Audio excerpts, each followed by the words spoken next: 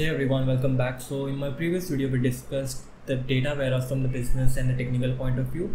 In this video we're gonna do our first exercise, which is building a data warehouse from the relational database. So what we're gonna do first, we're gonna get some data set and load that data into our table. Once we do that, we will be basically understand how this data is located inside the relational database. So we will do some data analysis on top of that. And after that we will basically convert that particular schema into star schema so that we can build a data warehouse. So without wasting time, let's get started.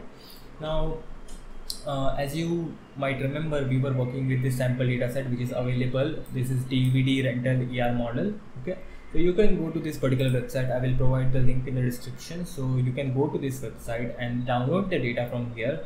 Once you download that data, you need to load that data into your database. So just click on this link and it will redirect you to over here. Just follow this command. So what you need to do, you need to first open your PostgreSQL and create the database name as DVD rental. Once you do that, you need to go to this directory which is inside your Postgres bin directory and run this particular command and provide your dataset path from the tar file. So once you do that, and you will be able to load your data into your database. Now we're going to be using pgadmin for this interaction. Okay, we're not going to write the Python code, or we are not going to do everything on a terminal. The reason we're going to use the pgadmin because the UI is user friendly and you will be able to understand more things much better. So what you need to do is just go to Google pgadmin, okay, and just download based on your operating system. Once you download it, it's a simple process. Just click on the next and install it. And once you do that, you can go to your start menu and just write pgadmin and you will find that particular thing and just open it. Once you open that, you will be able to see your all the data servers and your databases available over here. So just go to your PostgreSQL and open your DVD rental dataset. Inside the DVD rental database, you will automatically find that 15 tables has been added when you run all this command. So we have all the data available over here. So what we're gonna do first, we're gonna understand how this data is built and we do some analysis on top of it. And after that, we will basically convert this all the tables to a star schema structure so that we can load that particular data into data warehouse. Now let's first understand the schema design of this data. So first we will just look into the different tables we have, such as customer. We have the customer information, inventory information, the DVD rental, so you need to keep the track of all the DVDs. We have categories, film categories, then film information. It has all the information related to films. Then this is like rental table which keep tracks of the rental things that has been done. Then we have the payment table for that particular rental. We have staff, film actor, store ID, country, city, and all the other things. Okay, so we have this data and they are connected using the different primary key and foreign key. Now just let's run our first query. So what we're gonna do, we're gonna basically click on the query tool, just right click on the table, and we will, let's say we want to get the number of customers available inside the customer table. So what we're gonna do, select count. This is the syntax of SQL from table name. So table name is our customer. So we're just gonna run this particular command and you will see the final out. We have like 599 customers available in this customer table. Now same way we can do for, let's say, store. How many stores do we have? So we have only 2 stores available inside this particular table. Now let's say if I want to find out the range of data I'm dealing with. So as you can see over here, inside the payment we have like payment date, so we can find out when was the first payment made and when was the last or the recent payment which we made. So what we're gonna do, we're just gonna select minimum. What is the column name? So you just click on the payment. It will load all the columns, so all the columns are available here. So we can just drag this payment over here, payment date. So let's say the minimum payment, comma, then we're gonna get the maximum payment is the max. Then we're just gonna copy this payment date which will give us the max, then max payment from the table name. So table name is our payment, and just run this particular command and you will see we have like the data from 4th February 2007 to 14 May, 14 May 2007. So it is around like 2 to 3 months of the data we have available over here. Now to understand, we have like payment data available here. Now let's do some analysis on top of this. Okay, so let's say if I want to track down payment information related to the film information. So what I mean is, let's say we have the payment ID available over here, and inside the payment we don't have like film ID, or inside the film we don't have the payment ID. So there is no direct connection between both the tables. So what we need to do, we need to track down different foreign key and the primary key in order to get the final information. So question we are trying to ask over here is the how much sales we made from the particular film. So what I mean is, we don't have like direct connection, so we're gonna be basically joining multiple tables and get the final information. So as you can see over here, we have the payment table which is connected with the different tables with the staff, rental, and we have this customer table. Okay, so inside the payment table we have multiple IDs available. So let's use the rental ID. Okay, now we're gonna use the rental ID. So rental ID is on top of this, so it is coming from the rental table.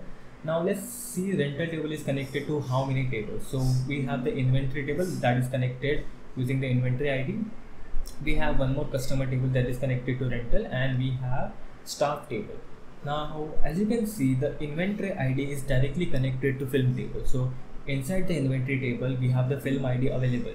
So what we can do, we can use payment, rental, inventory and film ID to get the final outcome. Now it might be a little bit confusing right now, but once we write the query you will be able to understand the better. But just understand, we're going to use this 4 table because they have some kind of similar key available inside them.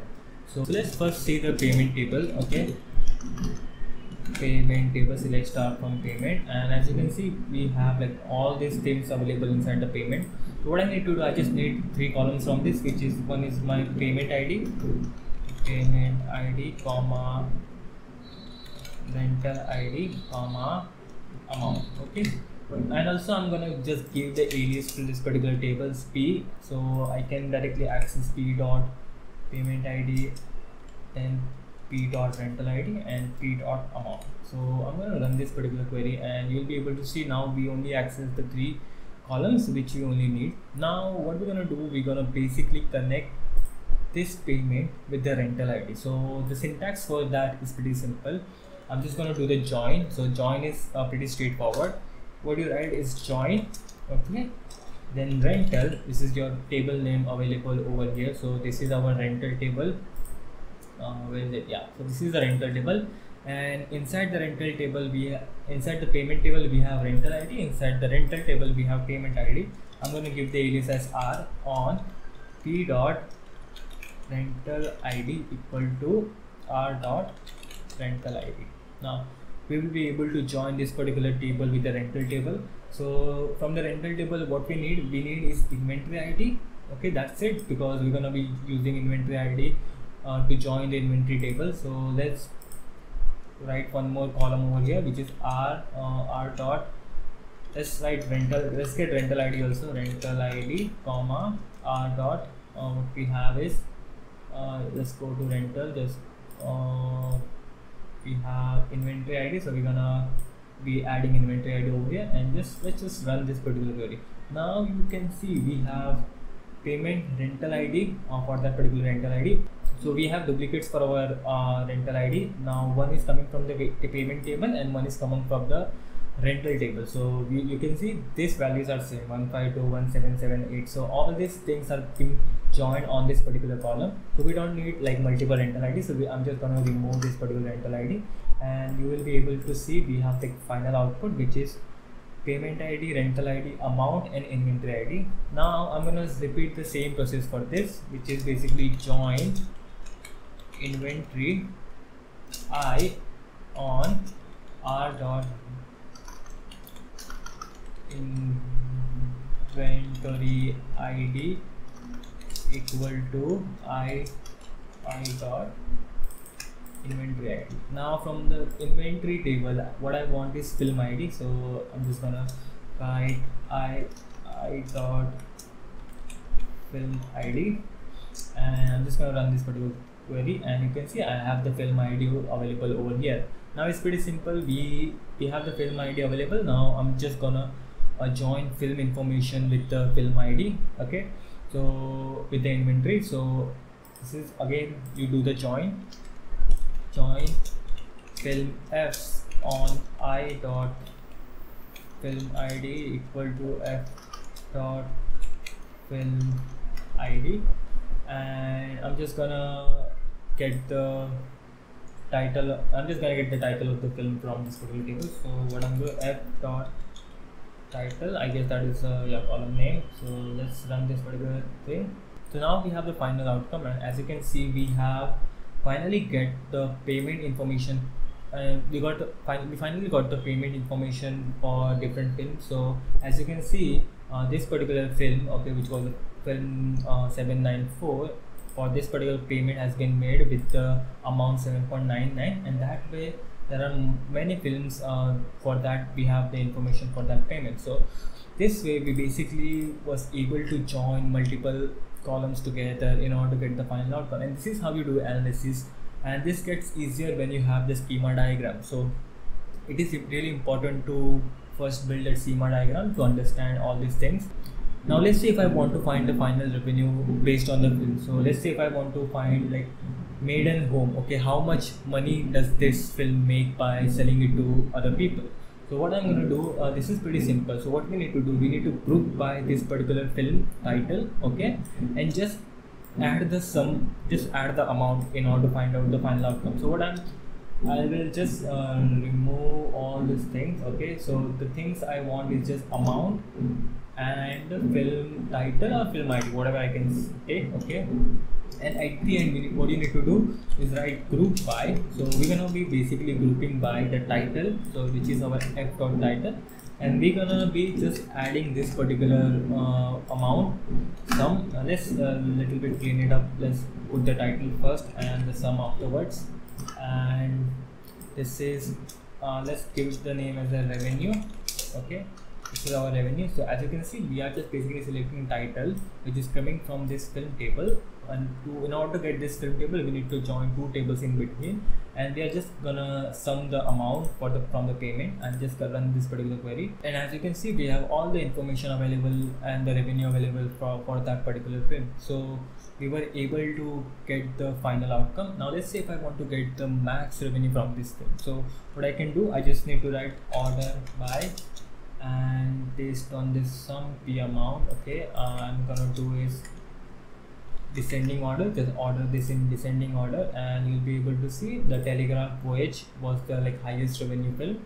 And if I want to do it for the lowest revenue film, I can do like ascending order, and it will give the Texas Wash was the lowest revenue from the film, so I got the lowest. Now here's the challenge for you guys. So we did this particular thing for the films and the payment. Now what you need to do, we need to find the top city that is providing us the revenue based on the film sold. So you need to join these city tables with the query which is sort, okay, and get the highest amount or the revenue we are generating from this city. So we found which film is giving us the highest revenue. Now we need to focus on which city is giving us the highest revenue. So that is the challenge for you guys. But if you have any doubts, if you're not able to figure it out, then you can join the Discord channel. So I will help you out over there to understand how these things are organized. And in the next video, we're gonna be trying to reduce this schema into the star schema. So we're gonna be building our first star schema model and build the data warehouse inside the Postgres only. And in the future videos, we will move to the AWS and build a Redshift data warehouse. So see you in the next video. Thank you.